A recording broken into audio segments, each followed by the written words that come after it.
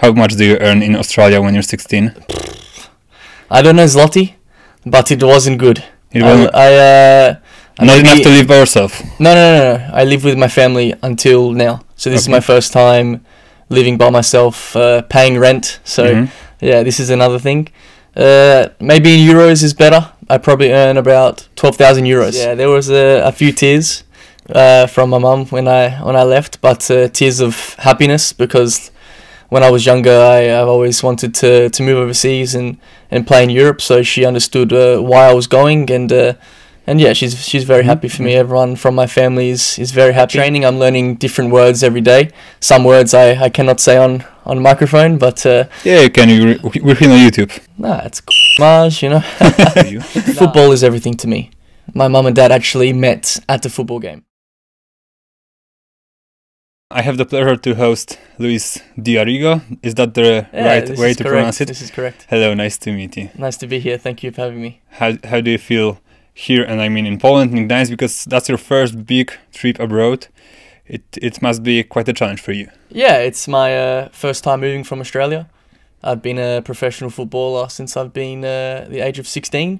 Now I've just turned 22. Moving here, it's of course a big challenge, and you think about, oh, is this the right move? But I was 100% with it from when I signed. And Gdansk is this is right, Gdansk or Gdansk? Gdańsk. This is yeah, it's been really good. I've been here just over 3 weeks now, and you know, you look at pictures when you first sign of the city, but it's a lot more beautiful when you see it in person. You said you're professional football player since you were 16. That's when you signed your first contract? Yes. How much do you earn in Australia when you're 16? I don't know zloty, but it wasn't good. It wasn't not enough to live by yourself. No. I live with my family until now. So this is my first time living by myself, paying rent. So yeah, this is another thing. Maybe in euros is better. I probably earn about 12,000 euros. But Australian, I earn 18,000 a year, per year. But around this, yeah. I don't know what it is in zloty, like I said, but around this, yeah. But I signed a pro youth. So every year I had a pro youth it's called a scholarship in Australia. I signed for, I think it was 3 years. So my first 2-3 seasons, it goes up by the age. So it doesn't go up a lot, but it's good enough, yeah. But you said you were living with your family. So what did your parents told you when you told them that you wanna not only change the club, not only change the city, not only change the country, but actually move to the other side of the world? Yeah, they were very happy for me. From a young age, they know. Really? Your mother said, "All right, Luis, go. See you next year. See you on Christmas." Yeah, Christmas. Yeah, there was a few tears from my mum when I left, but tears of happiness because when I was younger, I've always wanted to move overseas and play in Europe. So she understood why I was going, and yeah, she's very happy for me. Everyone from my family is very happy. Not sure about the time difference, but no, it's been really good. It's been a good start here. And when you told them I wanna choose the Polish option, did they ask what option, or like, where is this? Yeah. Did you know anything about Poland before it came up? To be honest, I didn't know a lot about. I knew Poland as a country, but I didn't know much about football. I have a close friend of mine that played in Poland the last 2 years. And, who's that? Jordan Courtney Perkins. He played at Raków, and I gave him a message. He's in my national team. And I said, hey, talk to me about this special club. And he said, yeah, top 3 in Ekstraklasa. Unfortunately, they went down to the 1 Liga, and but it's a big club, and I'm sure we'll fight for. I'm sure they will fight for promotion. So this is a bit of the background of it. But my mum and dad, my family, my 2 brothers, everyone, my girlfriend, they all just said to me, wherever you go, we'll be happy. So you choose your path, and we'll follow it. Yeah. You said he played in Raków. Let's try the other part of the name of this club, Częstochowa. What was that? Can you repeat again? Częstochowa. Częstochowa. Yes. How is it going with you learning Polish? Because that's what I wanted to begin with. Yeah, it's quite a I challenge, try right? to read words, pronounce words. It's at the start, well, now still the start. It's hard. It's hard to learn and to pick up words. But at training, I'm learning different words every day. Some words I cannot say on microphone, but Yeah, you can. We're here on YouTube. nah, it's Mars, you know. Nah, I'm learning every day. I'm trying to listen to the coach and coaches and players in training. But I'm very fortunate that everyone speaks English. This was the thing in the back of my mind when I first signed here. How was the English at the club? And I said to my agent, I want to have a phone call with the coach. I want to see if I can have a proper conversation with the coach.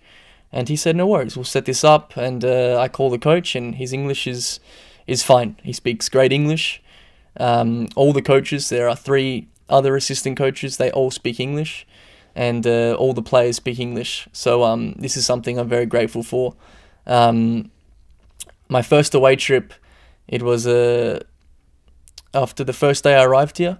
And we go into the meeting room, and I walk in, and one of the coaches say, hey, foreigners on this side, Polish people on this side. And I'm thinking, maybe this guy is just joking around. But he said, no, serious. And I sit on the right side, and the Polish players on the left side.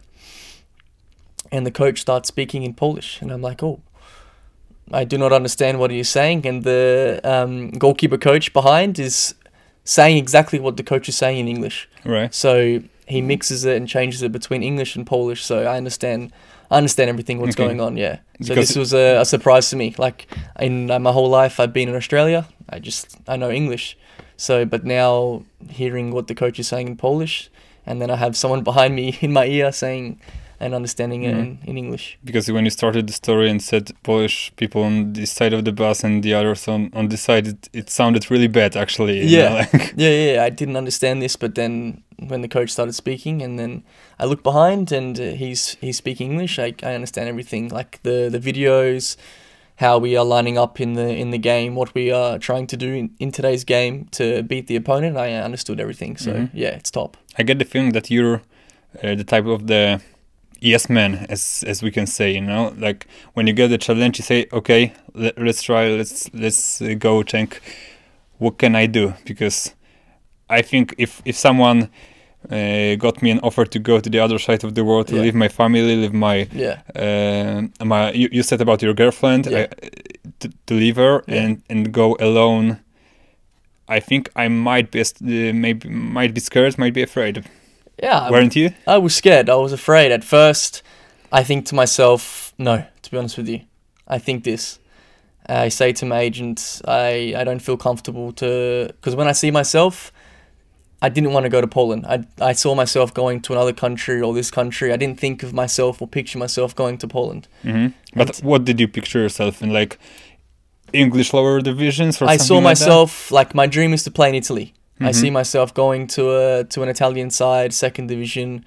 Like a lot of my agent says to me, "Oh, you look like you could play in the Dutch second division or Belgium. I'd suit these leagues, you know." And I'm thinking to myself the whole season, not season, my whole last couple of years.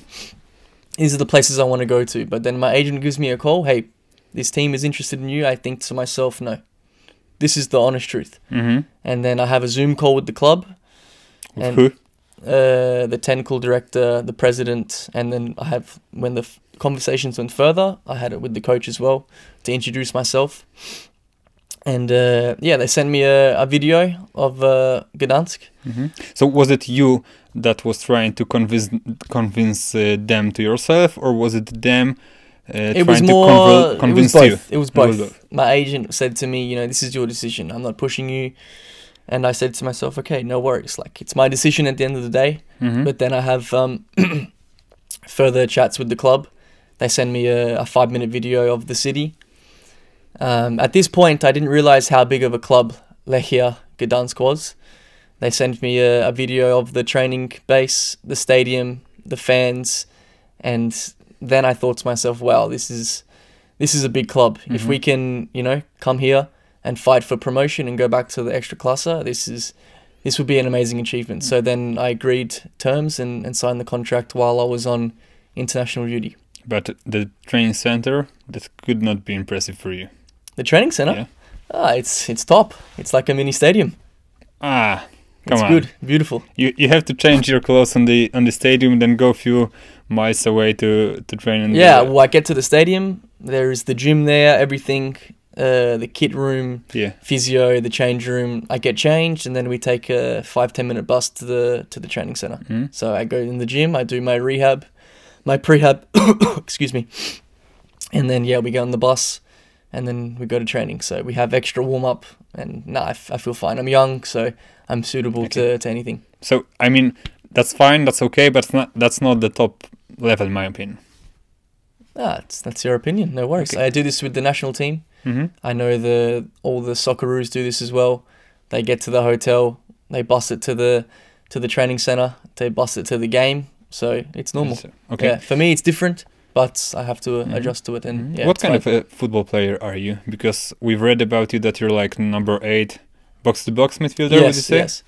I liked when I first started my career, I was a number 6.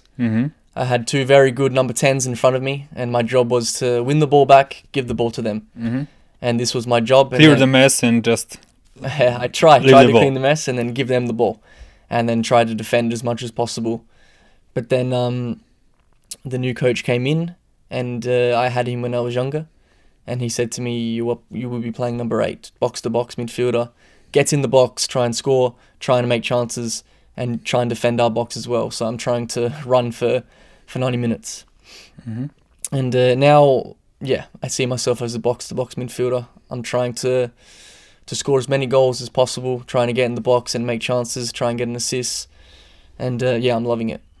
Yeah, really? Because that might be quite a challenge when you change position from like a typical number 6 to the typical number 8. I've had a lot of time now to adjust to it. I was 18 when I was playing number 6, 17 when I was playing number 6, and then I've had from 19 to 22 to play number 8 as many games as possible, and to learn to make chances and be a dynamic number 8. Were you like a golden boy in your country, in your team? No, I wouldn't say this. No. Because when you're so young and when you start being 16 and you play, you said 100 games in your as the youngest player in history to play. It was the youngest player for my club to play 100 games. Yeah. Still, that's a big achievement. Yeah. So, big talent or not? No. I played for my team, which I still support now. I went to the games with my family from a young age, and I said to myself, this is my dream to play for my hometown team, and I'm grateful enough to play 100 games for the club, And what does football mean for you? Because for a lot of guys, it's the way to get a better life, actually, They start low, they go high, they have money, they have good life. What's in it for you? Football is everything to me. How did it start it? What was that, sorry? How did it start it? That today is everything for you? Is it like someone from your family that gave it to you? Yeah, my family, my mum and dad's side. My mum and dad actually met at the football game. All right, as fans. As fans? Yeah, they were watching a game, and they met. I don't know how the story is, but they met at a football game. So football has been in my life from my mum and dad's side. So from a young age, my dad and my mum gave me the passion to play football. From my dad's side, we are Italian background, and football is everything in Italy. And my mum's side, it was more my mum's grandfather. He was in a, how do I say it? He was like the kit man at a club, but for 40 years. So he was there. Your grandfather? My grandfather was at a club in Australia for 40 years. He didn't get paid. He didn't take any salary. He was there for the love. He was washing clothes. He was picking up the bottles after the games. He was there if anyone needed any help. He was always there. So from my mum and dad's side, my brothers, everyone, they gave me the love to play football. So that sounds like a true love in the family. Your brothers play as well?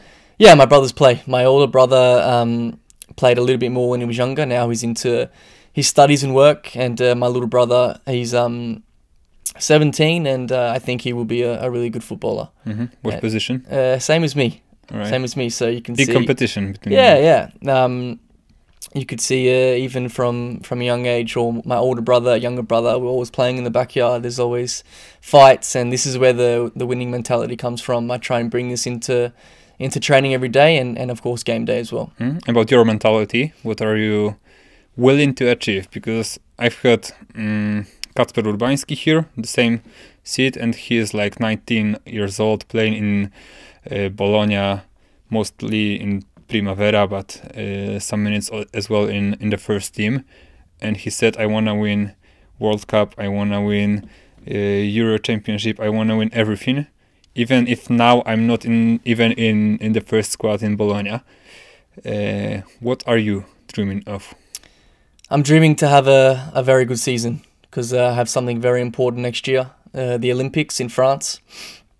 This is my dream, this is my goal, to play in the Olympics for my country, but also to play for the Socceroos. You know, if the team gets promoted to the extra class, I have a big chance to hopefully make the Socceroos and hopefully get looked at more into the Socceroos. But this is my dream, to play for the Socceroos and to play as many games as possible for them. So step by step, not step. Not dreaming about like something that will happen in 10 years, more like this season, next season. Just little goals, I think, is the right way to go, and then this is how you achieve the big goals. You can't just go from here to there. I feel like you have to go small steps to get your big goal. Okay, so let's hope we see you in Paris, still as Lechia player, because that would be quite something. Of course, I'll be a Lechia player by then. Yeah. Okay, Luis Diarigo, thank you very much. Thank you very much.